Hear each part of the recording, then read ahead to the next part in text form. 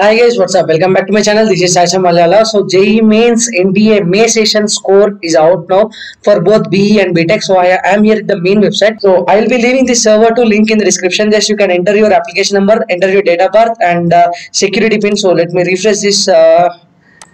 So here I'm not getting the security pin, so don't worry. Like once you can see the security pin and enter it here and click on submit, you will get your May session result. I'm in the final attempt result. So just let me show you what are all the things you will get there.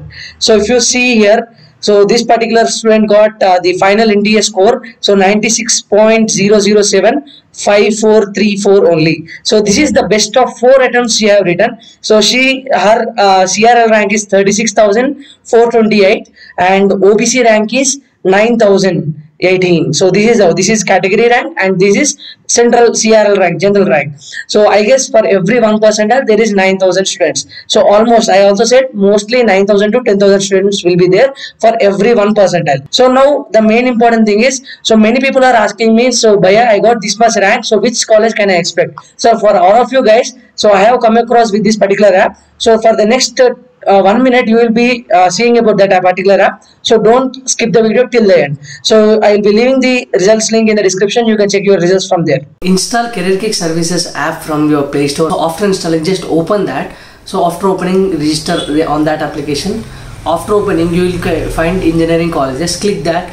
After that, JEE Mains or Advanced. So then there you can see college predictors of Advanced, JEE Mains and Advanced for both 2019 and 2020. So I am selecting 2020. So from there, after selecting that, enter your rank, so category, then enter college type. I am selecting NITs and then select other state quota. So based on your wish, so I am selecting other state quota and then I am selecting which round I have to see. So I am selecting round 6.